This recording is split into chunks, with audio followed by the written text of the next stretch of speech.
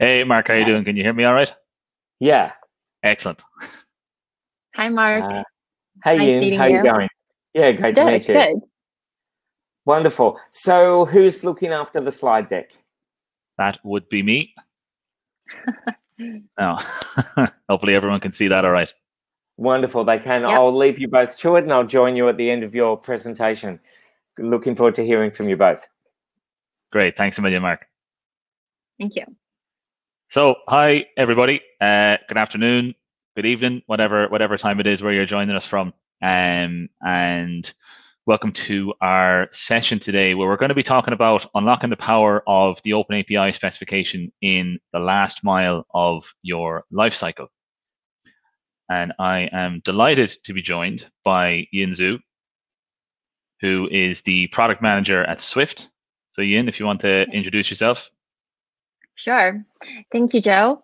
My name is Yin. I work in Swift. So I'm my colleagues, Rich and Neil, and I'm sure if you stayed earlier, you just heard their wonderful presentation on API standardization. So in case you have not heard their session, well, in Swift, we deliver financial messages across border in a fast and secure way to more than 200 financial institutions in the world.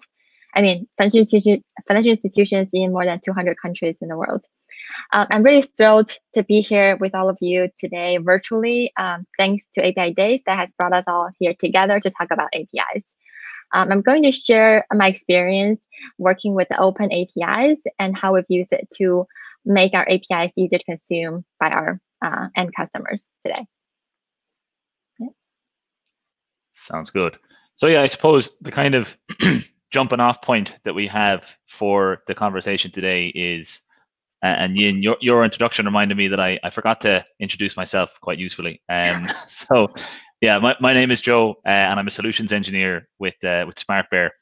And I suppose kind of the relevant SmartBear tool in the context of today's discussion is Swagger Hub, which is a design and collaboration platform for open API definitions. So it's the kind of platform that you might use to get to a scenario like the one we're looking at on the slide here is the part of the life cycle where everybody has agreed on the current or the latest version of the API definition. So what comes after that? Yeah. So yeah, I mean, love to talk about that. We do use Swagger Hub inside Swift to communicate and collaborate and design our APIs. I think that Rich and Neil has also touched upon that point earlier in terms of the challenges in standardizations of API designs. So I'm speaking from my own experience working with the APIs we have in Swift.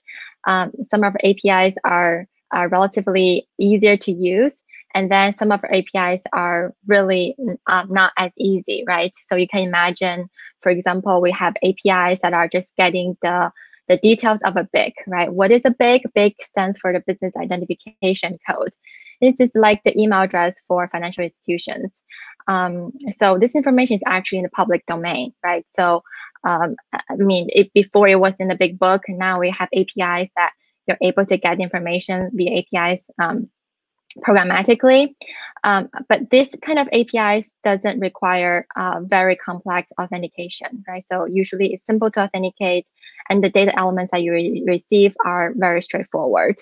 But most of our APIs are indeed highly confidential, right? So these requires very complex security models, and it has pretty complex data elements because it's trying to describe very complex data relationships. So, I mean, at the end of the day, our APIs are not very easy to consume. So kind of going back to the point, now, even if you have the best design and you have the best implementation on the APIs, and then you have the API delivered in great quality, but it is still not necessarily guaranteed that customers can use the APIs right away, right? I mean, I think gladly here in Swift, we do follow a design first approach. So where we put a lot of efforts in API design. So making sure that the API design itself is going to be easily adoptable by our clients and our customers. So I think that is kind of the number one for to make API easier to adopt by the customer is indeed the API design. So yeah, but I mean, like I said, even after you have the great design, that adoption, I guess the last mile we call it, is still very crucial when it comes to customer actually, using it, learning it, and then in production. No, for sure, and I think something that we talk about quite a bit in SmartBear with regards to Swagger Hub and with regards to open API definitions is that if you're only using your open API definitions as kind of a static reference, you're kind of not getting the most out of them that you could, right? Because you could, we all know the kind of, there's a very broad range of support out in the ecosystem for what you can do with your open API definition kind of further along the life cycle. So that could be anything from, in terms of adoption, coupling your definition with the documentation that the user is actually viewing and consuming, and kind of crucially making sure that those two things are always in sync. Yeah, no, absolutely. I think at this moment we all agree that the API documentation is really, really important. So it's allowing you to do a lot of it's allowing you to be able to do a lot of things and really kind of automate your pipelines.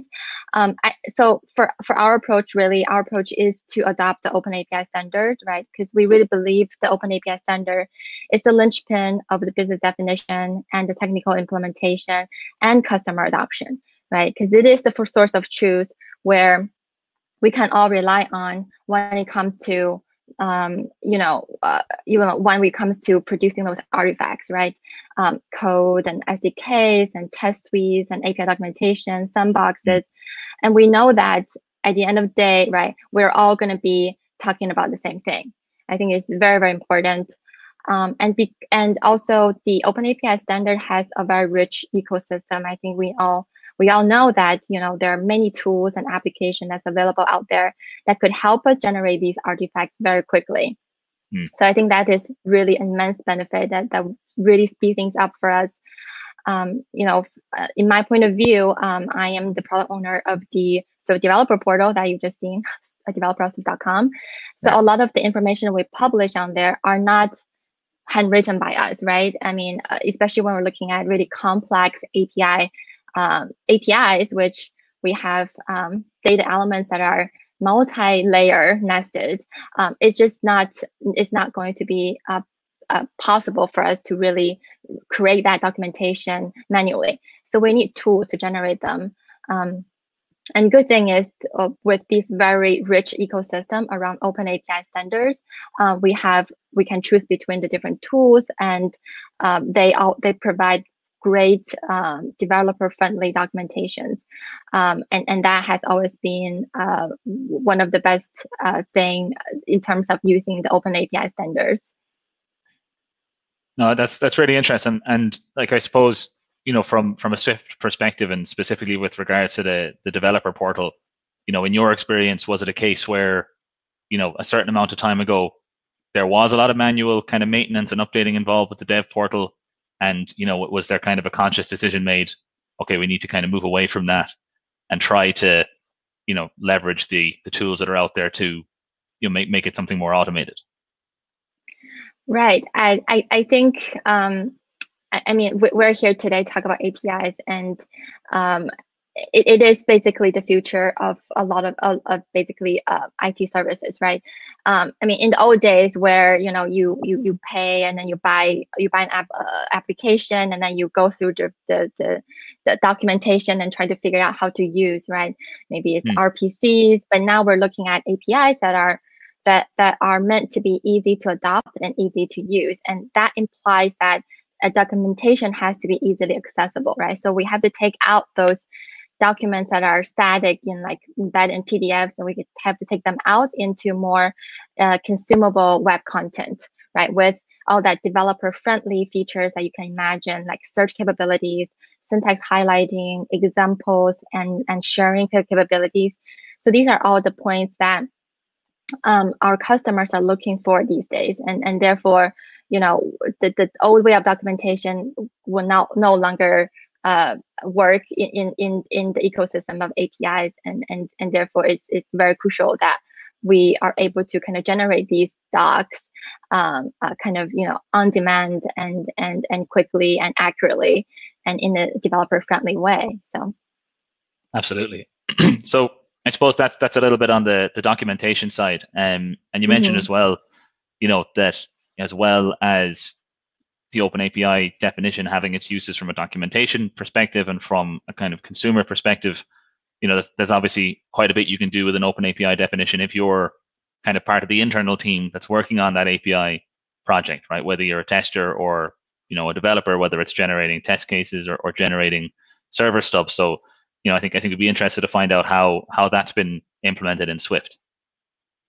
Yeah, so I think also the previous talk we touched upon that a little bit as well. So the Open API specification is used to generate a lot of artifacts, so including code, right, and including tests. So we have the test teams that are using these Open API specifications to generate test cases, and then so that then you can ensure the quality of the API service that's being delivered, and obviously knowing that the API service, the code side is generated off of the API specification, you can already ensure from the interface level there is a level of quality assurance, right?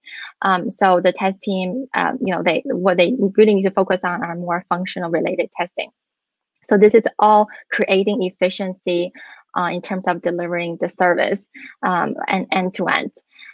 From my personal point of view, experience point of view, because I run the developer portal, and we, apart from the API documentation we provide, we also provide a sandbox.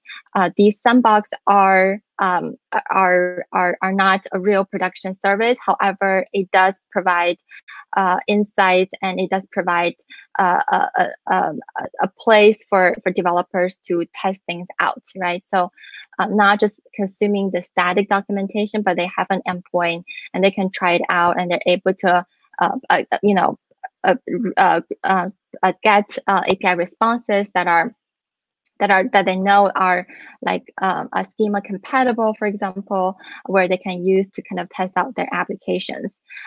So generating a sandbox for us is very that seems to be a time-consuming effort, but using the Open API standard, we're able to generate these sandbox really fast. And then so you can literally use like Swagger CodeGen, which is an open source tool, to generate the server side stubbing, and then you can really put, right now we're using samples, so we're not really putting too much logic into our server, so we're able to generate sandboxes that would respond with sample responses like in literally a few hours, right? And once we have that, we're able to spend more time looking at enhancing the sandbox, how to make that sandbox more powerful and more useful. And right now, actually recently we've launched a feature on developer portal.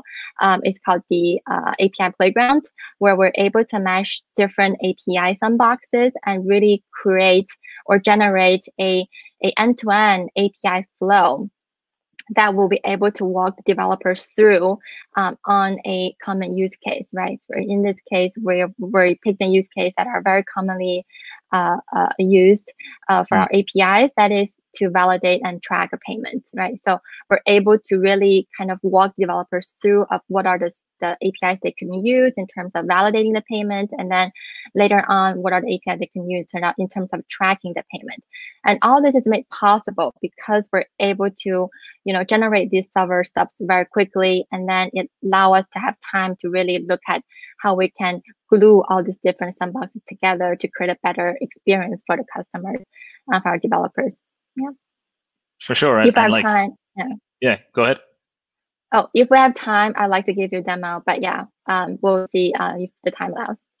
No, absolutely. I think we're doing okay for time so far. And what I was just going to ask, kind of based on that last point, was, obviously we demo Swagger Hub all the time, and a big part of that is collaboration, and a big part of that is feedback. But it sounds like from your experience, the feedback is extremely important in that scenario, where the quicker you can get the sandbox up and running, the less time spent on the logic, the better. The more time spent on actually getting communication from the end users to find out, okay, yeah, this works, this doesn't work. Maybe we could try it like this. Maybe we could try it like that. It sounds like that's kind of that's where the value comes from, as opposed to, kind of spending more time over to the left of the process. Yeah. Yeah, exactly. I think that also that also echoes into the API first approach, right? So I mean, because that is really the time where that is really the place where it is less costly to make changes, right? Compared to when you're more switching to the right hand side. So yeah, I think having a sandbox and having the ability for developers to test early is a great advantage, and then receiving that feedback so that we can get those comments, in the early stage towards the left. No, absolutely. No, that's really interesting to hear. And the kind of the last point really on the third slide is about, as well as using the definition to, kind of drive parts of the life cycle that are, kind of extremely user facing or very kind of visually present to the user. You can also, look at an open API definition as kind of a config file for some system kind of downstream in the process, right? Whether that is a gateway or whether it's a management platform or something like that. So, I'd definitely be interested to hear if what are Swift kind of doing in that regard, if they're doing anything with keeping an open API definition and using it to keep a gateway up to date with what how many endpoints are in this particular version of the API, that type of use case. Yeah, absolutely. Open APIs is a wonderful thing. So we are definitely using it in the gateway configurations as well. I think we are using a gateway to help us to really deliver our APIs in a very standard fashion, right? In terms of standard security models and giving a good experience for our customers. So they will not be seeing, they will not having different experience from one API version to the other. So and most APIs these days are actually accepting open API specifications. So you can literally just load the APIs, and then all your endpoints are created automatically, right? So it really saves you these kind of more mundane and kind of a tedious work where where you have to kind of enter these things automatically, which doesn't create a lot of value, right? Because that's not where you want to spend your time on. You want to spend your time configure the policies and making sure things are tested, end to end. So that's why I think the open API specification can really help organizations in terms of provide efficiency, right? Making allowing their developers, their testers to focus on the things that they really need to focus on. Exactly. Yeah. Kind of focus on the interesting stuff, and keep the kind of manual stuff to a minimum. I think we have a couple of minutes. So Ian, if you want to give us a quick look at how that code gen is used in Swift, that might be interesting for the people watching. Sure. So I think I can stop sharing here, and you should have the option to. All right. So there we go. Are you able to see my screen? Yeah, sure am. That's coming up now. Perfect. So yeah, this is the developer portal, a new feature that we launched recently. So yeah, I mean, I'm just gonna go through a little bit of background, and I'll bring out the Swagger code gen in a little bit. So in a cross-border financial transaction, it's actually it usually goes through hubs, right? Especially it is a cross-border transaction. So it goes through, as a sender, you want to send some funds to a receiver. It goes through multiple banks or multiple financial institutions. This is really not a I would say a public domain knowledge, right? A lot of people might not really know what happens when you're sending some money to your friends or family members in another country. So when it comes to how does developers use the APIs to carry out the flow, there's a lot of questions. So we've thought to build a playground, we call it, where we can showcase a bit about the flows, right, and how that works. So that's a combination of the business domain as well as the APIs from a technical point of view. So here you see all the actors, and we kind of showcase a bit about what the scenario is. This Hubs import China wanted to send some funds to optional export in Poland, and this is the banks that I have to go through. And when you get started, right, this is where the kind of the really helpful, step-by-step workflows and API flows that really help developers to understand how the APIs are being used, right? So you are now looking at this sender company, like a corporate that are trying to send money, and this is the information that they have, right? They have like account number. This is the BIC, which is the identifier of the bank. This is the account number, and this is the amount of money they like to send, right? And then at this point, they can do few validations. So this is a bit of the business side, but then when they click on next, they're able to see on the right-hand side the API console, right? Where, okay, this is the endpoint, and this is the URL that I need to call, and then they're able to get the response. So this is all powered by our sandbox, right? And this is obviously not going to our live server, is going to sandbox.swift.com, and this is kind of the fake account numbers and the fake VIX that we have curated for the sandbox environment. But making these is really not time consuming, right? Compared to what if you can imagine, like, bringing in, like, having to create a lot of sandbox services, especially when we're looking at multiple APIs. So this is really what is kind of powering this whole application, using easily usable Swagger codegen to generate sandbox services.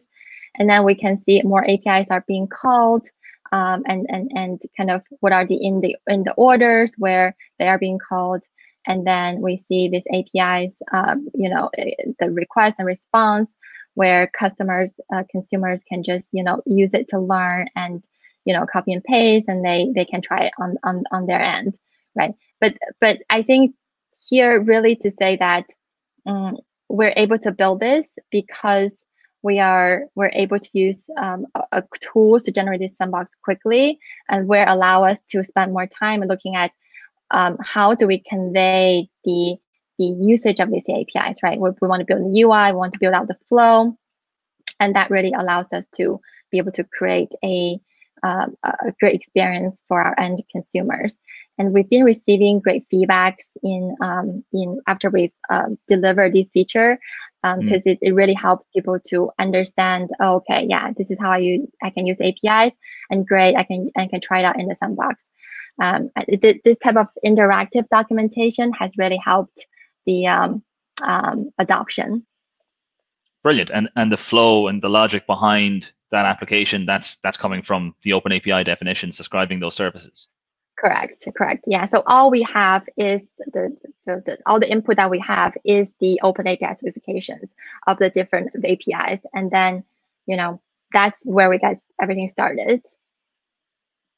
That's fantastic, Ian. Thank you so much for the insights. It's very good to hear kind of practical examples of the things that we talk about all the time, in terms of this is the type of benefit that you could get out of having all your open API definitions in one place. This is what you could do with them. Yeah.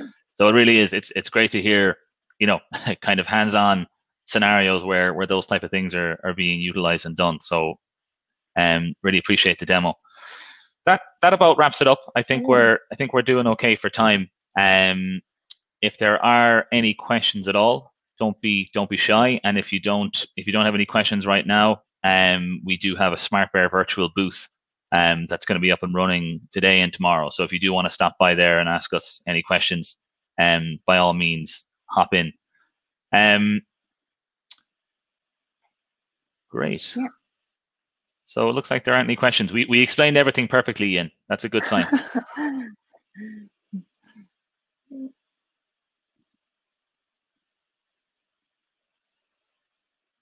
I think most people are already using the open API standards, which is great. Yeah, exactly. I think that's a good sign.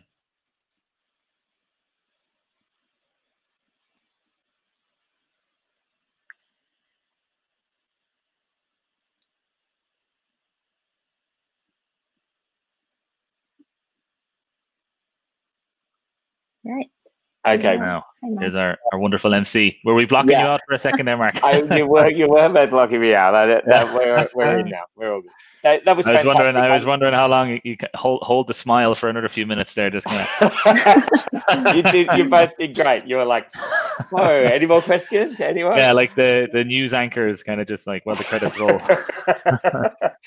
No, that was really wonderful. I loved seeing, Yin, how Swift is being able to build really developer-friendly documentation there as well, and like taking the lessons from the Stripes and the Twilios of the world and being able to make a really interactive developer experience where you don't have to, where you're not waiting for error messages before you find out whether your query calls are right or not. It's fantastic. Okay, and we'll stop sharing the slides. It's now break time, so we'll be off until 3:30 GMT, and then we'll come back to talk. And that's a really great lead-in, actually. We've talked about some life cycle issues and some standards, and from there we're seeing now it coming into the developer experience. And I love how you've set that up for the next set of talks. Thank you both, and thanks to all of our speakers for this session. We'll see you after the break. Join Joseph and others in the Partners Village. Thanks, Mark. Thanks, everyone.